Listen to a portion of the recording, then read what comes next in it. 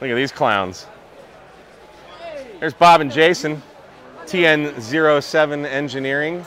It's his fault. He did it. I didn't have it. That's, yeah, we know. We know. It's all his fault. It's because he built the Build-A-Pie. They got the My Go-To antenna. We reviewed this from Huntsville Ham Fest. So he's selling his wares here.